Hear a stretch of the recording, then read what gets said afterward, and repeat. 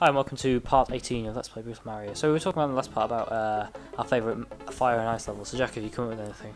Yes, I have actually, and my fire level would be Lava Reef from Sonic. I can't remember if it's Sonic. I think it's Sonic and Knuckles, but yeah, I just think it's like this big lava cave, and it's one of the few where the actual lava isn't really a big part of it. It's like instant kill lava. It doesn't knack you or anything. It's just a really well designed level, and the boss is like you fight this really horrible looking thing that Robotnik's driving in like this erupting sort of lava thing. And you don't have to actually damage him directly, you just have to survive like this onslaught of lava, and the lava sort of like tilts and makes things crash into Robotnik, and that's how you kill him. Oh yeah, I've seen that.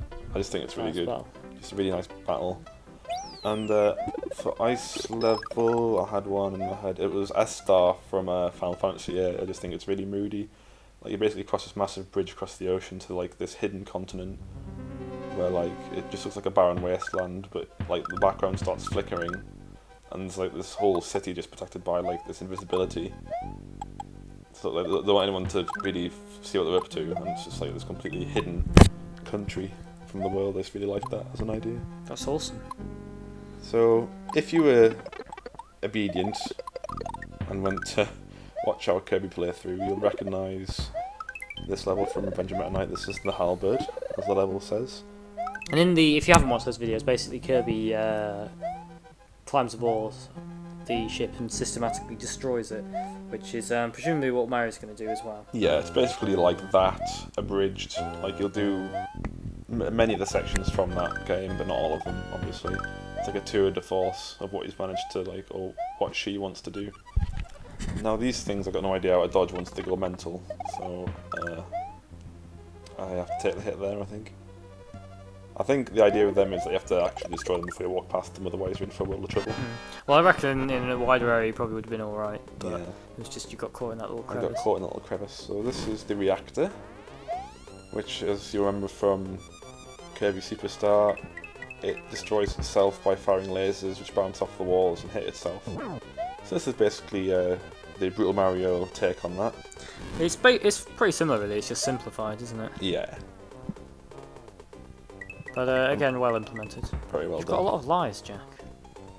Yeah, I mean, I'm not using save states in levels like very much, but I will use them. I mean, the main reason I am using them is that when a video ends, I'll probably be like big with the Yoshi or cave with the Yoshi, and I feel like if I'm attempting levels again, I'll start them small. So I want there to be some element of continuity, something which I kind of get a bit more sloppy with as we go on. But Yeah. I just like the idea. 4 hits, unusual number. So yeah, we've taken care of the reactor. This is usually where all the sort of co-pilots and soldiers will be saying, "Oh no, the main engine's down, we're going to crash, ah," but this just seems quite like a nice little calm interlude into the next part of the game. I would have liked some sort of variation on that, so maybe some sort of Mario equivalents of those, like the Oh right, I Meta see, Knights. like Goombas and paratroopers like saying, "Oh no," all that kind of stuff. Yeah, I would have liked that. Also, going back to another discussion, I would like there to have been the music from the Kirby game in here somewhere. That would have been cool.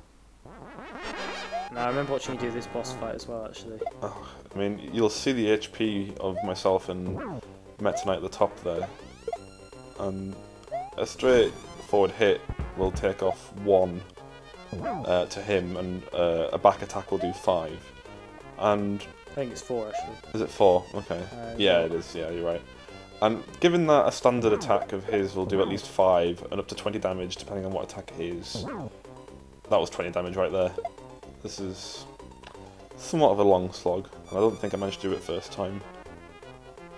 But just to sort of say, in terms of like bosses I've had trouble with, this is definitely one of them. This took me a while to get right. But I think, I remember when you got it down, like, Oh, you found it really easy. Yeah, once you get the pattern down, like once you know what to expect, and the strategy for it is actually quite... It's very Mega Man in that, like, when you first encounter it, you're like, I can never do this. But once you sort of feel it out and have a good go at it, it's pretty straightforward. Yeah. Just gotta keep your head about you. Keep to your own guns. that's the thing with Mega Man bosses, is that like once you get the idea of them, they're usually pretty straightforward, but if you let yourself get flummoxed for a second, you can be in for a world of pain. I mean, Mega Man bosses sort of represent, for me, exactly what a boss should be, in that it's all about learning the attack patterns and learning how to deal with each type of attack, and then learning when best to... Like, make your move. Normally when I encounter a boss in any game, I just go guns blazing and see what... if I can beat it in a battle of endurance, and you're dead. Yeah. But obviously that rarely works. But that's why I like, for instance, Devil May Cry games. I think they have that aspect. I think it's why I like a lot of hack and slash games, because the bosses they have are those. like that. Yeah, they have that boss structure to them. So let's try that again. I think I do a lot better this time.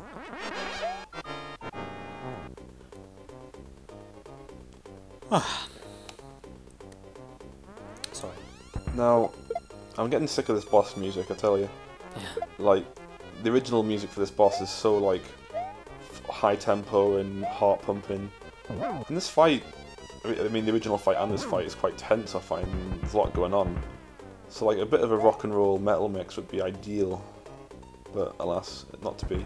But, I mean, in its defense, this is technically, this version of the game is like a demo. Like, the actual full game, to my knowledge, isn't finished in its entirety, it's in development. So Bit of a Minecraft in that regard. Yeah, so... it's clearly still awesome. Yeah. And completely playable, but it's not finished. It's not finished. So, I mean, it could be that they just haven't got to the stage where they've chosen appropriate music for the levels yet. So I can't really slay it too much for that. Yeah, to be fair, I can imagine, like, if I was designing this sort of thing, music's one of the last things I'd do. Yeah. Because, like, why would you pick the music first if you're not sure what the level's going to turn out like? Yeah. And, like, you won't know how the level plays until you've actually play tested it yourself. I mean, you know how you want it to play, but, I mean, say you had this envisaged as, like, a really quick kind of tense fight, but it turned out to be quite not that at all, then having that kind of music, oh god, I've lost my lead a little bit there. Oh no, getting it back. Like, when he does that, that sort of flame tornado thing, you can really sort of hammer him home if you get it right. Yeah, like I've seen you get like 6 or 7 criticals, as I like to call them. But yeah, the key to this boss fight is the criticals. Like, this is definitely a good place to get them, and he's mine. And there goes his mask, and he looks like a little bob-omb. Little bob-omb, little blue Kirby. And we still get the escape. The wheelie scene. And you really go to that up. So, Meta Knight himself is a lot easier to dodge than originally. You'll just go off into the background, and whichever level you're at, he'll just fly towards you and knock you back. So as long as you can get out of this section in the time allotted, you shall be fine. If I remember, it's quite generous with time. Like, yeah, I mean, you had like 19 Mario seconds, or M seconds to spare. Well, those were actual seconds. Like, as with Kirby, like, in that particular section you do get like a 45-second countdown. And given that in the original game, I had like 5 seconds to spare, and it was quite tense, and it was all very rock and roll. That was quite pedestrian. Yeah, that's true, actually. But again, very cool, and really good tribute as well to the Kirby game. Like, I mean, plays almost identically, which is pretty impressive given how different the mechanics are of each game.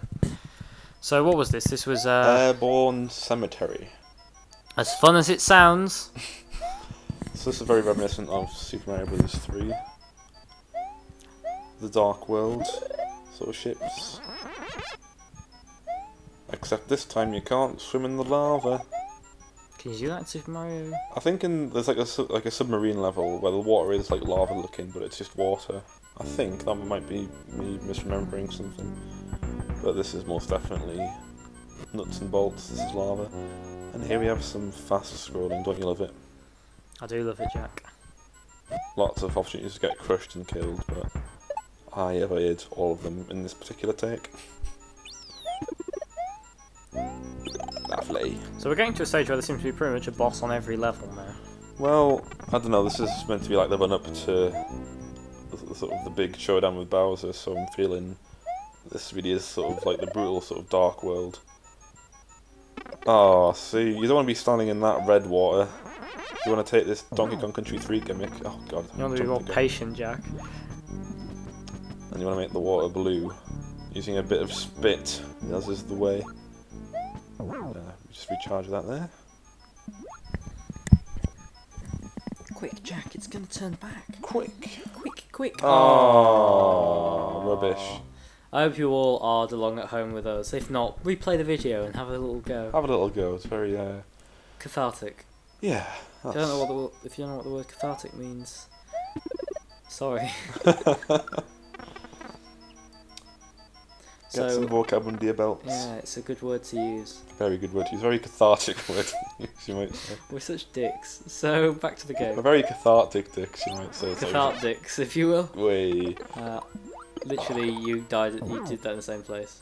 I think I make a lot of the same mistakes in exactly the same positions. As I said before, timeshitters are stubborn, they don't learn. I haven't learned, for instance, I should really be recording some videos. Hey. You see, I hope like in a year's time people will be watching this and go, but Ben's done all the games. That Jack's so lazy. Yeah. And it'll just be like the people who were there from the start, all 7 of you, being like, I remember Jack used to be the man. But then there was that incident with Symphony of the Night, and I'm saying that because during the game-a-thon, Symphony of the Night gave me a lot of trouble because I couldn't remember where anything was. It's a very confusing game. I could keep remembering where the really important stuff was, but then I kept forgetting you needed less important stuff to get to that. Yeah. So that was very tight timing. Water turns red, and then I get a Starman. No, I've never understood why they're called Starman. Like, is it just the David Bowie reference? I don't know which came first. David Bowie definitely did. 1974. 1973, actually. That early? Wow, I didn't realise. A lot of people... I get very annoyed when... I did it this time.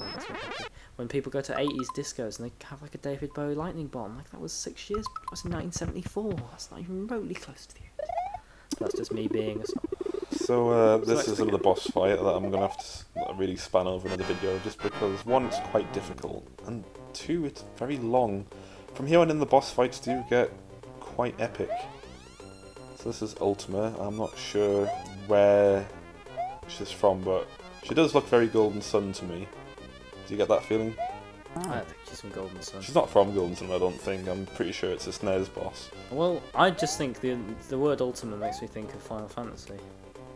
I honestly don't recognise. Isn't there always a boss called Ultima in? Well, there's Ultima Weapon. Yeah. And like. When there's an attack called Ultima as well, isn't there? Yeah, it's always like the most powerful magic is usually called Ultima in these games. So that's why I was thinking it. But I don't know. Like, I mean, the way that she's all sort of like 3D modelled and all that kind of stuff. Can you not just picture her on the other side of a Final Fantasy battle mechanic? What's that? Like, just picture her standing there now, and then like in the opposite corner, there being like a little party of Chavas fighting her. Maybe. I'm still doubtful, but this might be another case of when in doubt, trust Ben, because he guesses better than Jack. With potatoes, with nuts. And... I do want to make it clear though that they are just guesses. Like Jack normally has superior knowledge, and I'm just luckier. Yeah. So, So, you have to wait till she swoops down to jump on it, don't you? Yeah, and that can often be quite frustrating because she never bloody does it! I think it should either be on a timer, or it should be... Oh, sorry. Or, I think it should either be on a timer or should be dependent on your position. And that's how we'd all like to go, the kiss of death. So I'll try that again in the next video. See you then. Goodbye.